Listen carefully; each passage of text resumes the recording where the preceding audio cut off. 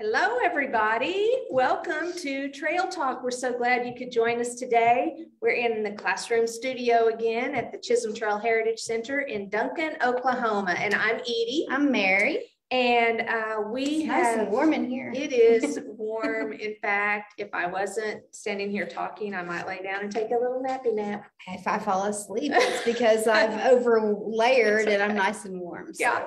No, I feel like being warm today. I know. Yeah. Oh, is it? Oh, well. Well, we might bump it down a little. It is a little, it's not exactly swimsuit weather in this room. No, it's not. But it is warm. Yeah. Yeah. So anyway, thank you for watching. We have a super interesting episode today. We're going to cover the next 5, which is going to be the governors number 6 through 10. On our trip down Governor Lane. And this, remember, it's not the territorial governors, but the actual state governors. Mm-hmm. Yeah. And wow. We have, those first 5 guys, I thought they're an interesting bunch. Yeah. Well, there was probably slim pickings. Yeah. Back in early statehood days. Yeah, I guess so. But I mean, these guys are from like 1921 or something like that.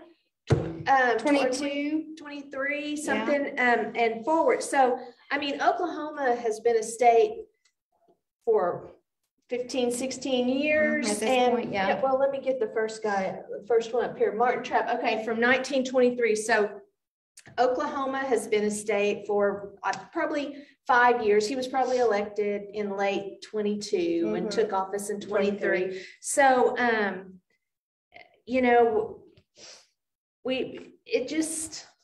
don't know.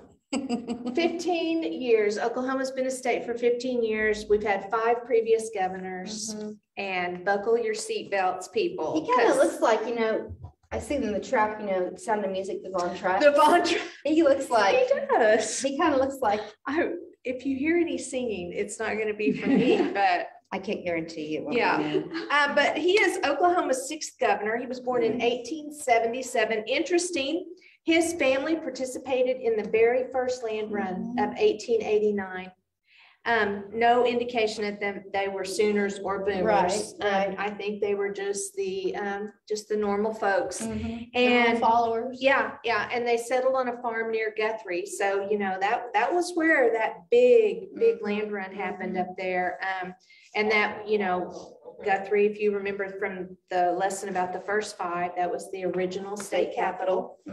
And so it was one of the very first towns established post statehood. But he received his education through private teaching, I'm guessing at home probably, or a neighbor taught. I think he was one of like 8 or 9 kids. Several or something siblings, like that. Yes. Yeah. And anyway, he went to a Capital City Business College in Guthrie. Capital City, get it? Clever name there. Yeah. And he ended up teaching at Coyle, which is another city up there in the northern part of the state. Yeah.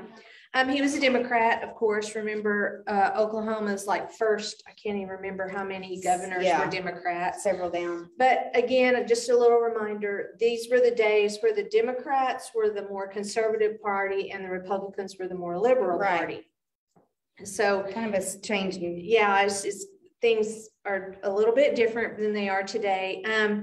But he entered politics in 1905 before statehood and was the Logan County clerk. And then after statehood, he became the state's first auditor. He was the first auditor there. State auditor. So I'm guessing, he must have. He had a knack for that kind of Yeah, that's what I'm thinking. Lifestyle. Yeah. And in 1914, he was elected as lieutenant governor. And he served in that capacity until he took over, from John Walton. Yeah, John Walton, who was the previous governor, was impeached. I don't know if you guys remember that, in 1923, and that was when he became governor. Now, he's just avoided being impeached himself, survived that. And then, I mean, to me, it's kind of, impeachment hearings and all that seem like kind of a newer thing, as far as governments go. But man, in early Oklahoma statehood, they had a chance to do it. They were doing it. Exactly. It's like impeach. Right. They didn't like something. They were just crazy about it. Anyway, so John Walton was impeached, and that is how Martin Trapp became our 6th governor. Anyway, but he did a pretty good job. He economized the state government, and the state treasury actually had a surplus when he left in 1927. He promoted good roads, Fish and Game Commission. He established and organized a lot of new agencies, transferred power from the county commissioners to more of a state situation, which, in early statehood, 15 years, but still early statehood, I would think that was probably important to transfer those powers so that the state itself became a governing body, as opposed to each county. Right, loosely just being there. Yeah, and kind of doing their own thing, even though there are still reasons for city government and county government. But when it comes to, even though now, who's in charge of the county roads? The county commissioners. And so sometimes you can be traveling down a road and when you enter another county. Before you even see a sign, because of the condition of the roads. Yes, it's like when you cross over Texas and Oklahoma, you can tell. Yes. The sound of it's different, the pavement's different, just the texture. Yeah. It's just different. I've always thought that was an unusual phenomenon, but it happens. It's a real deal. Anyway, so he ran up against opposition from organized labor and a faction of the infamous yet powerful Ku Klux Klan, who seem to got their finger in a lot of things happening in our state. Or they did, yes. Yes, back in the day, they had a lot of influence, and on the first 5 governors, there were a lot of mentions of the Ku Klux Klan in those days as well. Anyway, a faction of them tried to impeach him from being governor. And it did fail. He announced in 1926 that he wanted to run for governor because he felt like he had just completed the previous governor's term. But now remember, in those days, you could only serve one term, 1 4-year term as governor. And there was a ruling that the state Supreme Court said, no, you've had your term. Yeah, for 4 years. And so you can't be governor again. So anyway, and then he tried again in 1930 and that attempt failed as well. And so he went right back and didn't even bat an eye, became very successful in construction, oil and gas, things like that. Yes. Yeah. Stockbroker. And he was kind of like to participate in organizations, community. The Elks. Yeah, the Elks Lodge, the Masonic Lodge, Odd Fellows. Those were all organizations that do a lot for communities. And so anyway, he was a lot of times I think people see politicians as power kind of people, but it seems like maybe his motivation really was to help. More service oriented. Yeah. And which is what the true meaning of being a politician. To me, it should be about service. Right, because you're elected, for that reason. Yeah, but, we've all seen the power of money hungry. Who go the other way. Anyway, he died in 1951 following a surgery at St. Anthony's Hospital, and he's buried in Fair Lawn Cemetery in Oklahoma City. They said that he represented the heart of humanity because of his humble beginnings, living in a log cabin, one of 10 children in the family. And had his first success. He sold, I thought this was impressive, several $100s worth of maps of Oklahoma Territory in 1901 in El Reno. So imagine back then, several hundred dollars worth of maps. That seems that would have been a lot. Yeah. I mean, good on you, man. And you know, in 1901, and then to turn it, that would have been a state, and 6 years later. Yeah, I mean, he was a little go-getter. So anyway, a man named Rex Harlow said that he was able to step into the breach, the impeachment, and quickly bring order out of chaos, and so conduct the office of governor for the remaining period of his incumbency is a tribute to his capacity. So he stepped into an office and had to take over and right a mess that had been left behind. So anyway, Martin Trapp, the 6th governor of Oklahoma. All right, next we have Henry Johnston. He's an interesting looking character. I was telling Mary that there are a couple of different places where you can find photographs of these guys. And one of them is on the Oklahoma History website. And those are the photographs I chose. I believe that they're pictures of when they were their governorship type. Yes, like their portrait or whatever. There's another one, another website, and it's the Oklahoma Hall of Fame. And they're taken a little later in life. And some of them, I was like, they should have chosen the different pictures. Terrifying. I thought, I'm going to show these men in a much younger state of better light. Yes. Because this one almost looks like one of those ones you would see in a haunted mansion where the eyes would follow you. That's true. But Henry Johnston, so he was born in Indiana. He kind of takes it a little while to get to Oklahoma. He moves to Kansas and then goes to Colorado, and he's an attorney in Colorado before he comes to Oklahoma, but he comes for the 1893 land run. The Cherokee Outlet. Yes, the Cherokee Outlet. And so that is how he ends up in Oklahoma. I kind of love it how these guys came during the land runs, and it just kind of shows the succession of how the land runs brought prominent people it wasn't just, Oklahoma. Farmers and ranchers and things. Exactly brought in our governors. Yes, I think that's an important thing to note. Anyway, so he settled near Perry, which is also northern. The Cherokee Outlet's up there. Perry's just north of Stillwater, a little ways, just for reference.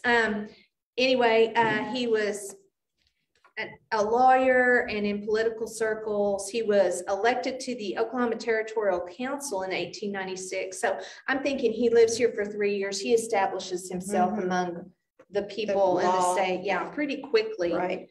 And then in 1906, he was elected to the Oklahoma Constitutional Convention, which I think, I have a quote from him, but I think that probably his greatest achievement. Yes. I thought this was he wrote the initiative and referendum sections of our state constitution. So kind of the Thomas Jefferson of the Oklahoma Constitution. He's like Thomas Jefferson. He served in the state Senate, and he married a reporter who covered the new legislature. And then they adopted 4 children, which I thought was a lovely thing. Did you look this up too? Because he was served as its president pro tempore. Yes. What is that? So that is the name given to the leader of that body. Okay. In the, I just had never seen it worded that way. Yes. So he tried running for Congress twice as a Democrat, and Again, overcoming charges that he supported the Ku Klux Klan, which he did not, evidently. But he ran for governor in 1926 and was elected, and was the first person to open his inauguration with a prayer. And it was the first inauguration that was held over the radio. And there were like 20,000 people, which seemed like a huge amount of people. There to see his inauguration, and they had loudspeakers. So this is all technology. Right. Of selling of the times there. Exactly. Coming about. Yeah. So I thought those were really cool kind of marks as far as, technology improving and allowing more people to experience a big event like that. But he pushed through bills to increase state education spending. A lot of these early governors, education was huge for them. Where have those days gone? I'm going to keep moving. And he also created a crippled children's hospital, which that wording is very outdated. Right.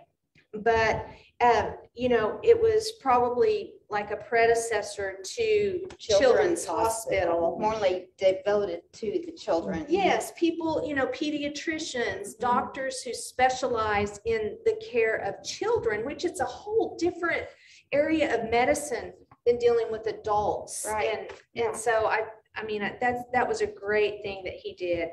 And then he lost grace with these state legislators, as happens frequently. And these guys have 4 years. They have one term, and it doesn't seem like anybody is ever happy with them, no matter what.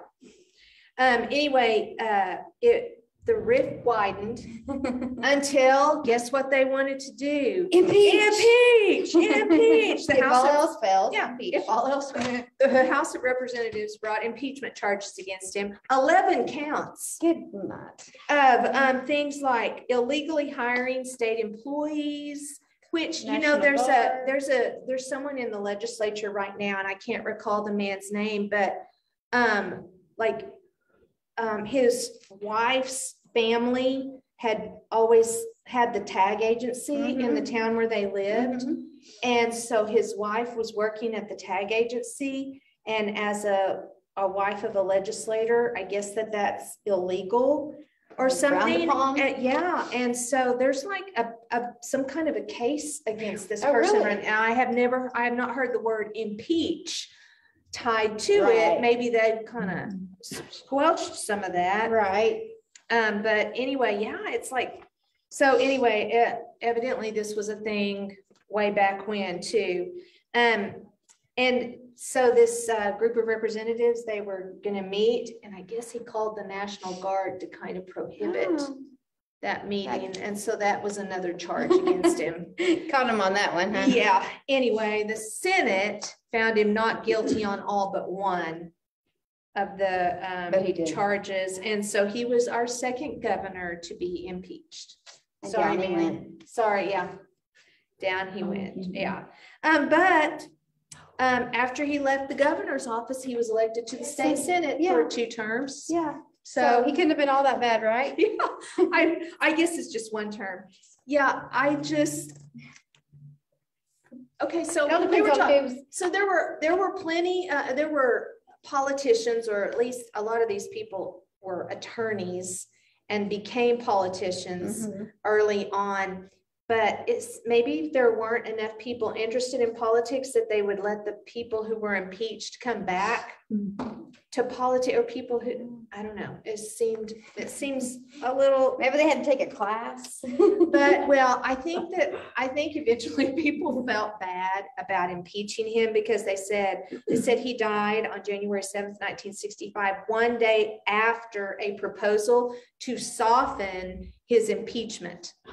It was introduced in the House. So it sounds to me like there were some people saying, hey, you know what? It was a really impeach worthy. Yeah. And so, but you know, I'm sure they must have dropped it or something. I never found anything that said anything else. But in 1980, the home where he lived in Perry, right, there was a big auction. And so people could go and take things from the house, and it raised like $25,000. Over 400 people attended. Yeah. So I don't know what kind of collectibles or whatever it was he had, but he must have had a really good life. Yeah. Anyway, and his quote, he said, "I am prouder of the day in my life when I gabbled the Oklahoma Constitutional Convention to order in Guthrie than any other." So being a part of that, and I can imagine. I mean, can you imagine such a great historical document? And you're a part of that forever and ever. Yes, and he was like the order, calling to order. That is kind of cool, right? So anyway, yes, Henry Johnston. Okay, next, William Holloway.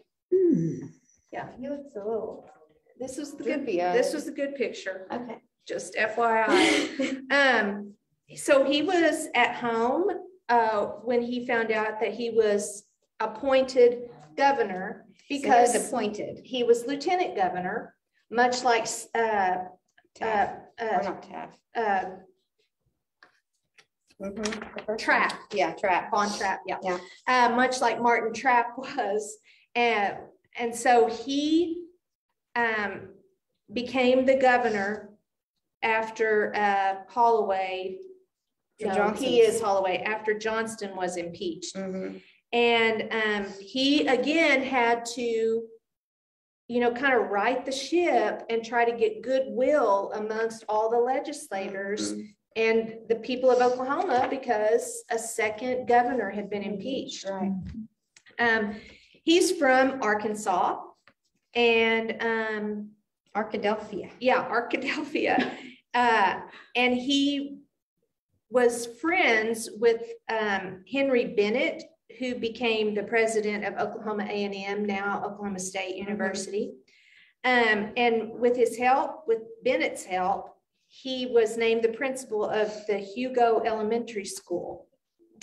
And eventually he got a law degree and opened a law office there in Hugo, and was elected Choctaw County prosecuting attorney in 1916. So he was an attorney for a while. He signed up to fight in World War I, but by the time they got everything processed, they had, the 11th hour of the 11th day of the 11th month, Armistice Day, had happened.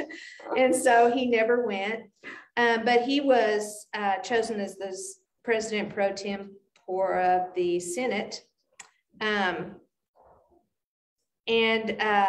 He was,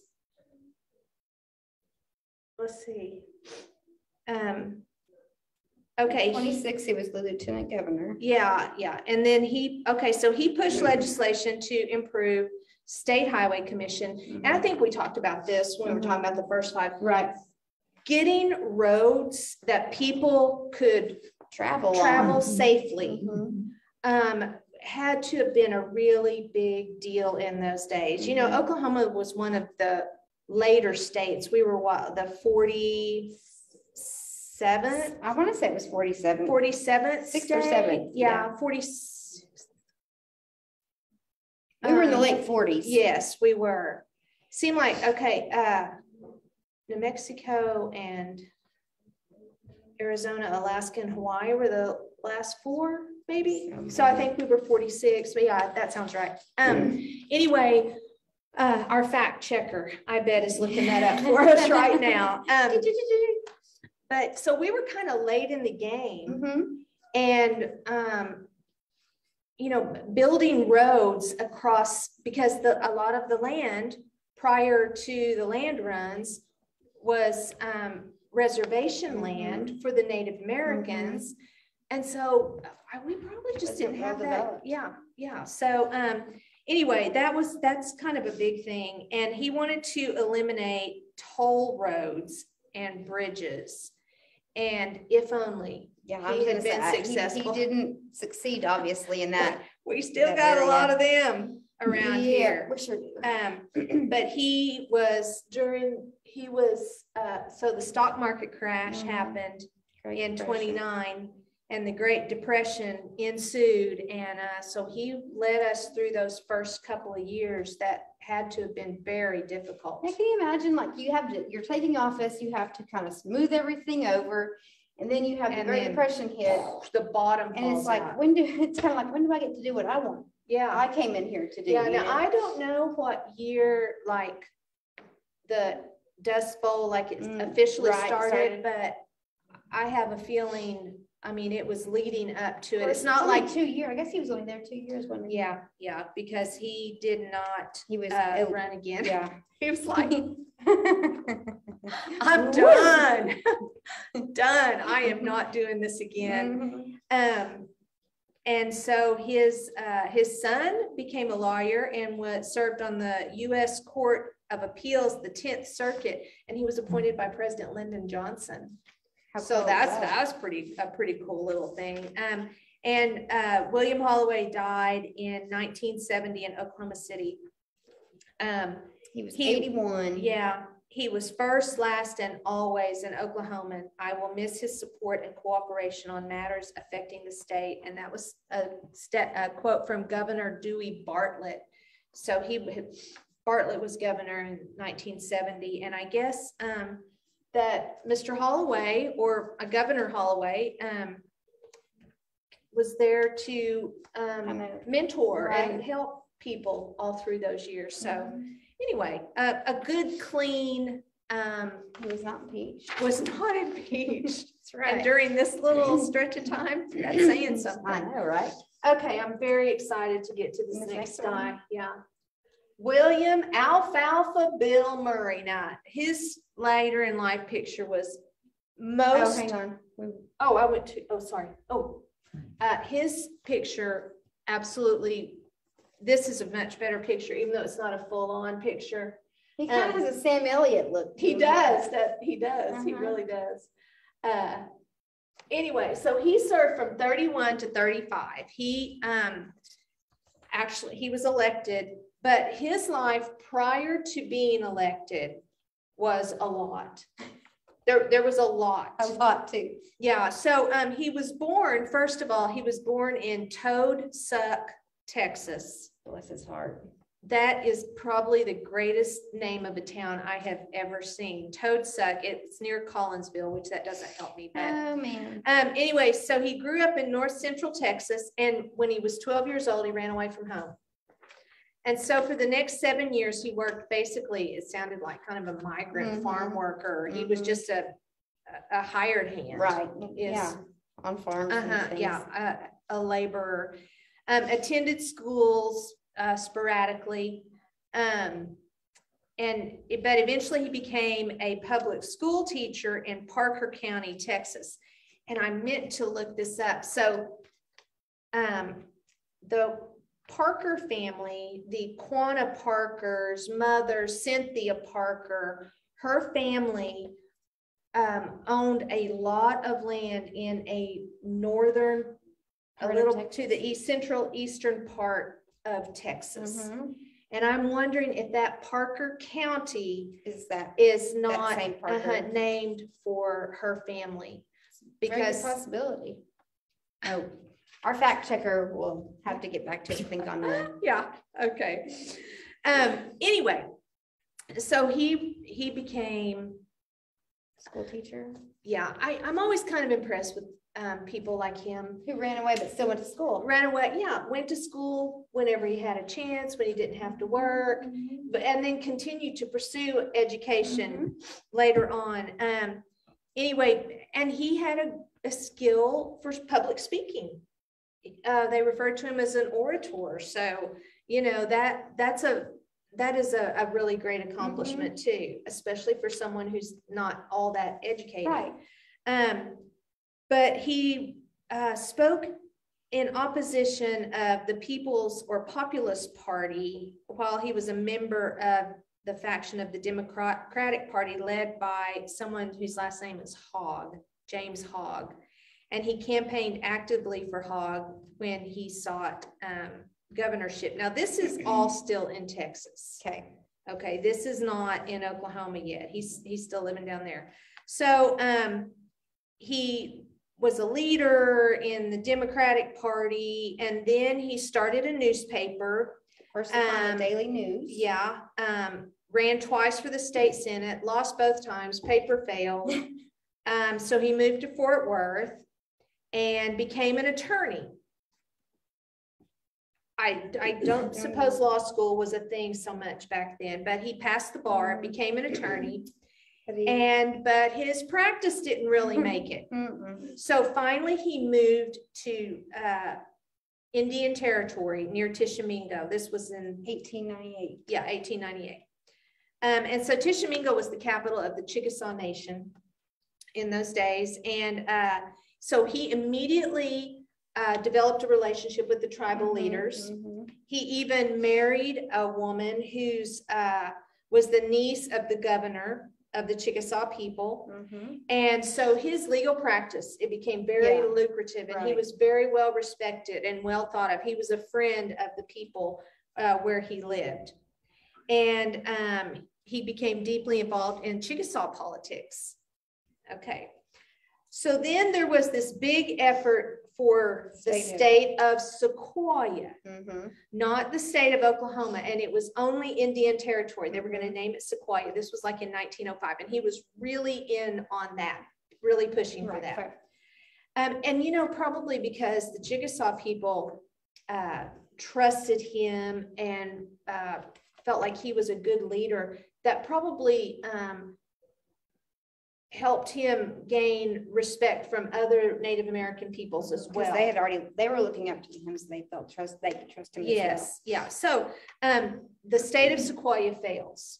So then along comes the joint effort of Oklahoma and Indian territories coming together to form the state of Oklahoma.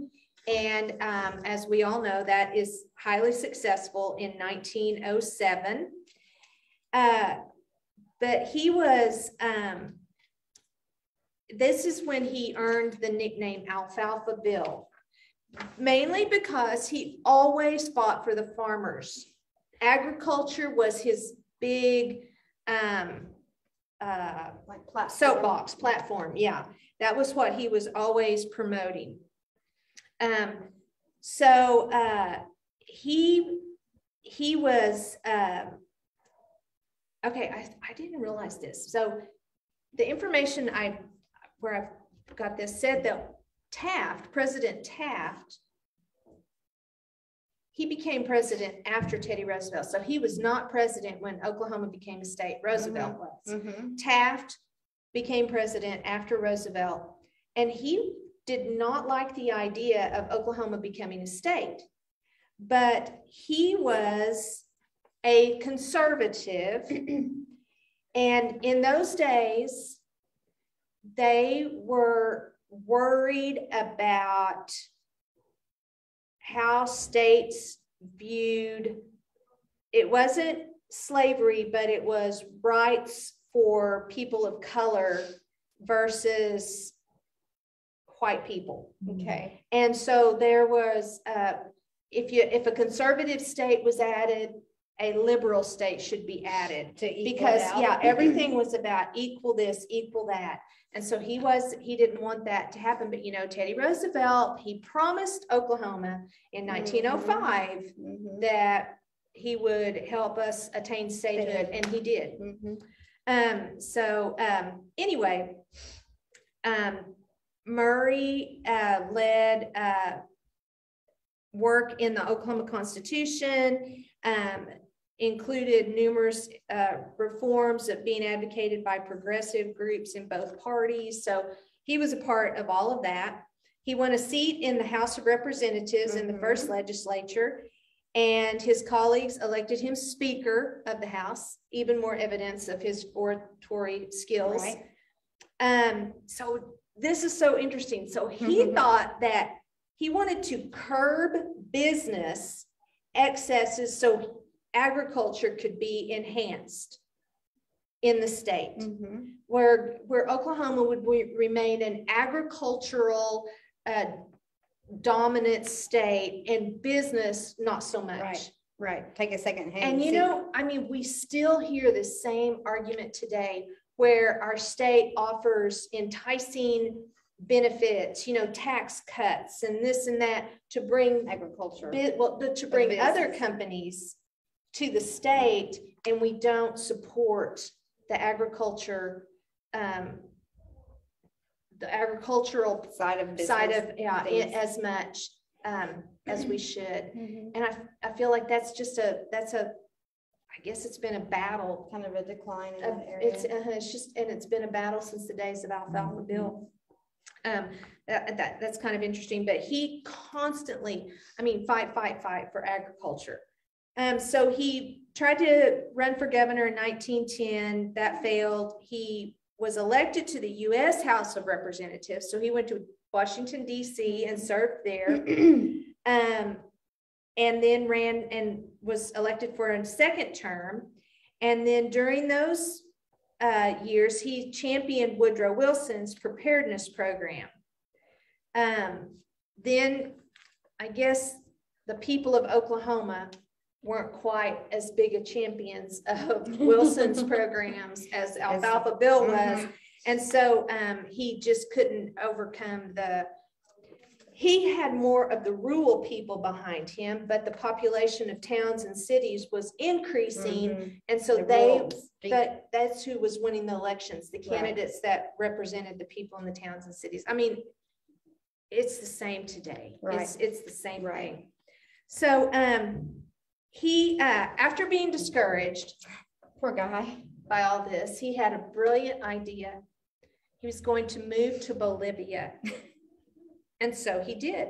He and his family and some people who supported his politics packed up, and he was going to start. Sons and their spouses and some neighbors. Yeah. Start a brand new community in Bolivia. Well, they got down there. The Bolivian government did not give any kind of financial support to this. Harsh living conditions really got to the people who would settle down there. The colony collapsed. I guess it was not a community as much as it was a colony. And so he came back to Oklahoma, and I mean, believe it or not, our state's politics were in upheaval. Shocking. Can you believe it? Yeah.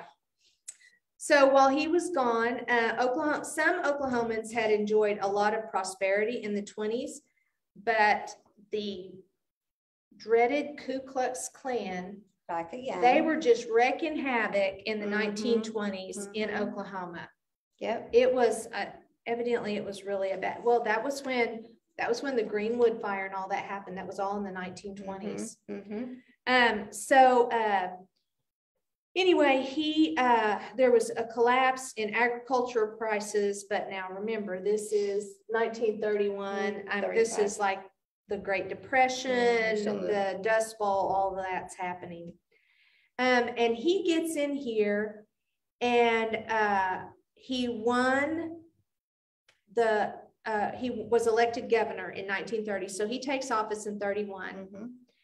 And he was irascible, controversial, and extraordinarily colorful. I love those descriptions of him. So in other words, he probably didn't know how to kind of keep his mouth shut. Yeah. So he attacked the administrators of the state's colleges and universities, which I wonder how that worked with his friend, Mr. Bennett, president of Texas A&M. I mean, Oklahoma A&M. Yeah, that's interesting. He planted food on the lawn of the Capitol to feed homeless people. I mean, he was very colorful. Very colorful. I just love it. You know, who else did that? Michelle Obama at the White House. After I read that, I thought, I wonder if she knew about him. Yeah. Anyway, then there was another controversy about toll bridges and crossing the Red River. And so he had to send the National Guard down there repeatedly to open bridges that were not toll roads to allow people to cross back and forth without having to pay money.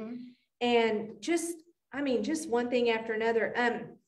Also, he advocated, I thought this was interesting, for slowing down, prorating or limiting the production of oil and gas so that prices would go up. If you lower supply, demand will go up. Simple economics right there. I made a note. So this must have been before we started using foreign oil here in the U.S. We were using all produced in the U.S. I don't know, but I thought that was kind of interesting. Anyway, so he thought that he was extremely popular because so many people knew him and all of his antics. Right. He just decided to run for president. Well, he wasn't really popular. He was just well known. Yeah, there's a big difference. But his, he wore rumpled, ash-covered, food-stained clothes as he traveled across the country advocating his platform, bread, butter, bacon, and beans. I don't know why he didn't win. I have no idea. It kind of reminds me of what's that movie where Alfred, where he's drunk all the time and he had all the money, you know, but he always looked like yeah. That's what that reminds me of. Arthur. Yeah, Arthur. Yeah. And he was defeated by Franklin Roosevelt. Well, he served 4 terms? Right. I mean, I guess he had just started his 4th term when he died. So yeah, that's kind of a, he was really up against someone, but he, the people who were part of the New Deal mindset were not, they were not on board with bread, butter, bacon, and beans, unfortunately. Yeah. So anyway, he lost and just kind of faded out. Yeah, he was after his term as governor ended. Yeah, he went back to Tishomingo, and then his true colors came out, and he was incredibly racist and anti-Semitic, and defended segregation, condemned urbanization and industrialization, which countered agriculture, you know, urbanization, industrialization, that was all against the agriculture, which he still does. So at least, I guess he was true to his that beliefs the whole time, but you know, some other things came out. Anyway, in 1950, his son was elected governor, and that was, he got to go back to the mansion, for that. And he died in 1956 after having a stroke, But he was known as Alfalfa Bill to his supporters and Cocklebur Bill to his enemies. I wonder if those were in his disheveled, wrinkled clothes. But I thought that this was a great quote. He said, "A public official is one who is too honest to be bought, too wise to be deceived, and too brave to be intimidated." I thought that was a really sound. And you know, there's no indication that he was ever sold out or, you know, was dishonest. Not, I mean, his views on certain things I would not agree with, but he was true to his beliefs and ties to agriculture. He couldn't be bought. All right, so the last governor we're going to visit about today is Ernest E.W. Marland, governor from 35 to 39. Another, I'll say colorful.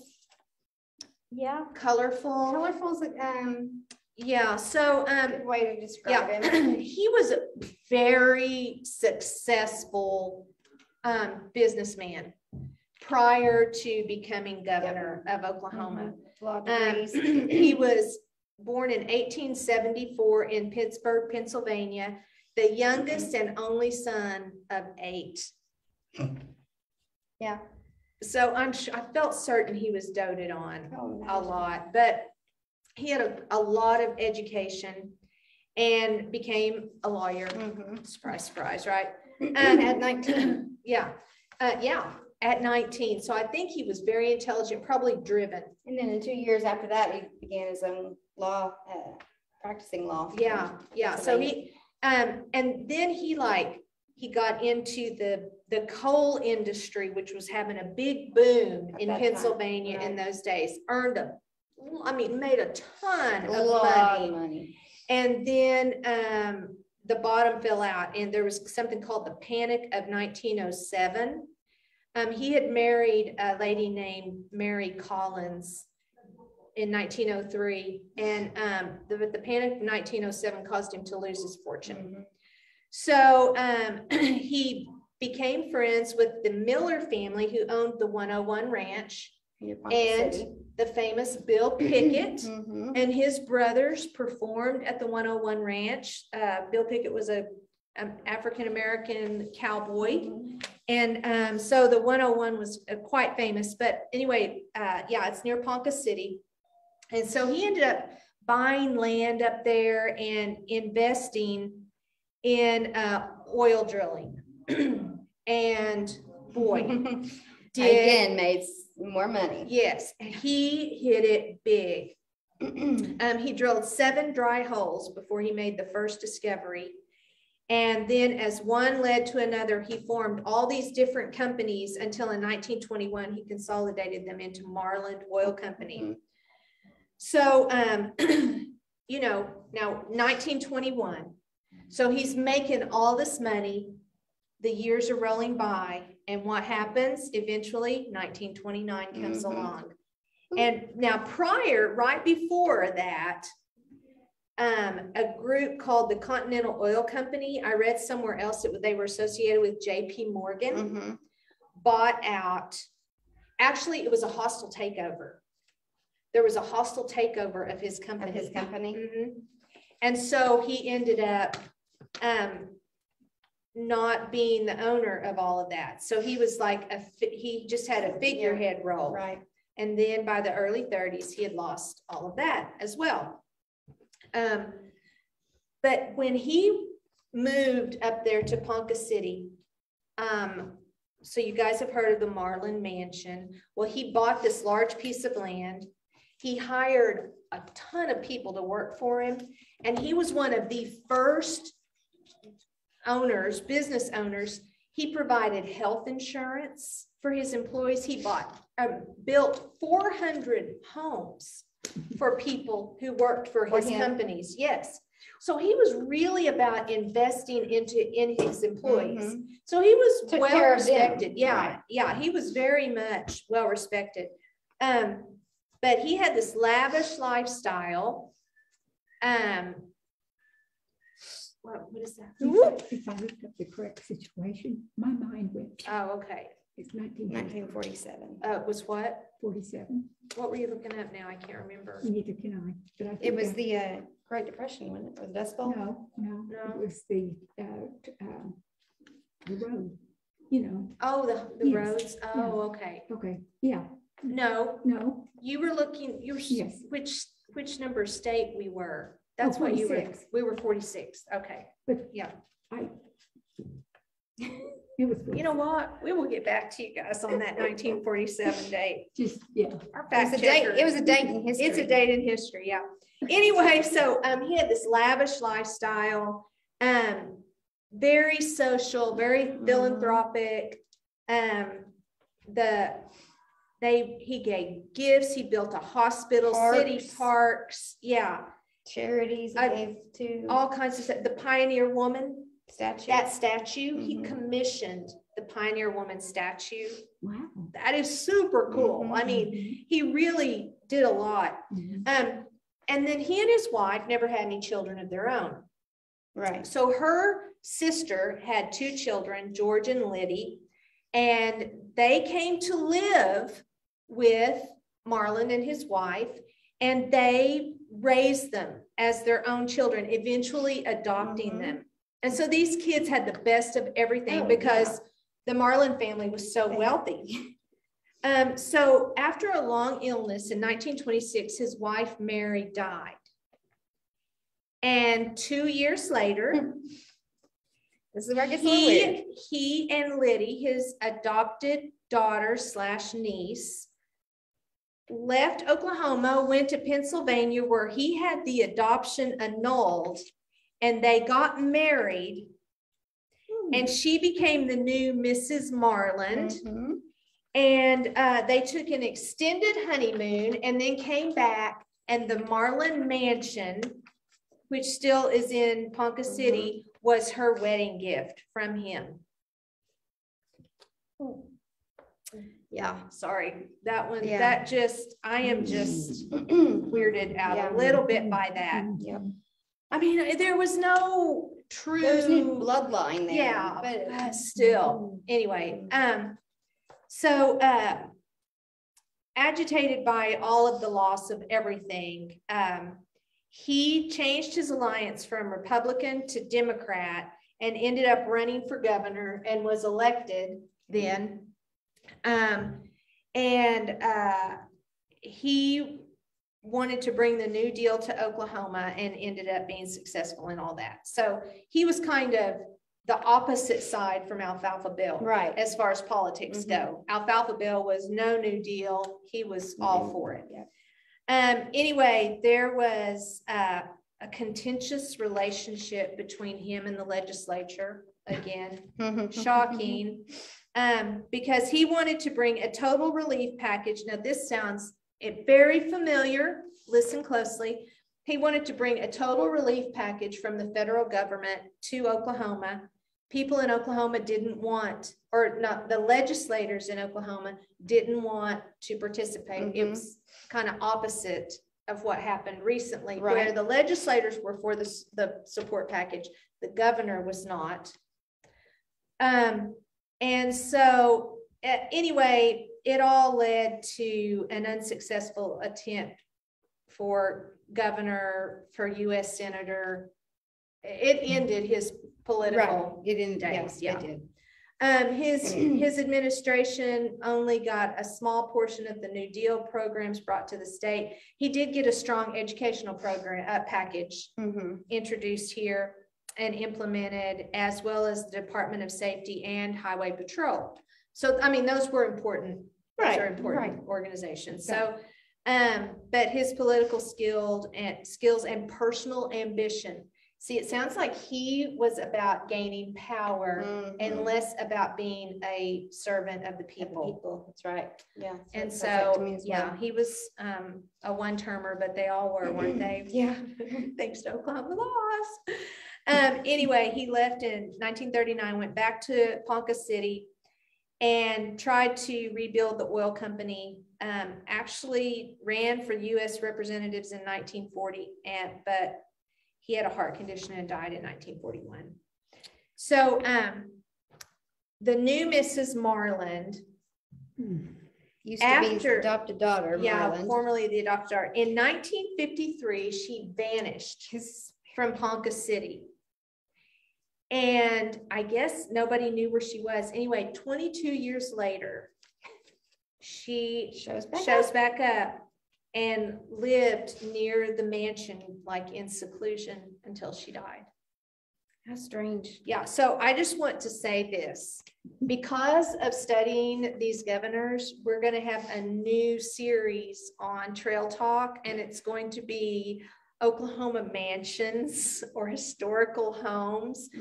The stories that go along with this Marland mansion, I mean, we just hit the tip of the iceberg today. This is and there's other ones of notoriety and things in this state as well. Exactly. So we're going to be covering some of those. So anyway, but the saga of the Marland family in Ponca City is perhaps the most intriguing story in the bold and exciting history of Oklahoma. So we'll be finding out a little bit more about this family as well, and perhaps what led to the unusual marriage of this much older man to his niece / adopted daughter. I don't know. I just don't. Anyway, thank you guys for joining us today on Trail Talk. Tomorrow, Savannah Bowers, who is the teacher of the leadership class. I think it's a class, but I know it's a group of students who do a lot. They do a lot of things in the community, a lot of things at schools here in town. And so she's going to come and talk to us and tell us what that's all about. Awesome. So yeah, that's going to be a very fun episode. And so we look forward to seeing you guys tomorrow. Hope you enjoyed our trip down through the next 5 governors. Governor Lane. Can't wait to see what the next 5 have to tell. Just getting crazier and crazier. Oh, I know. So anyway, we'll see you guys tomorrow. Happy Happy trails.